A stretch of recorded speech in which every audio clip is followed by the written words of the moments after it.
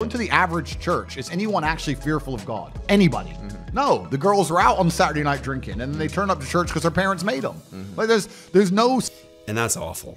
It's terrible. It's the kind of thing that Christians, faithful Christians, have decried and fought against and called repentance into. I would say that Andrew Tate here shows not a lot of familiarity with solid New Testament biblical churches and Christians. But here's the thing. I can decry those things as wrong, objectively wrong, and evil, and not Christian. Why?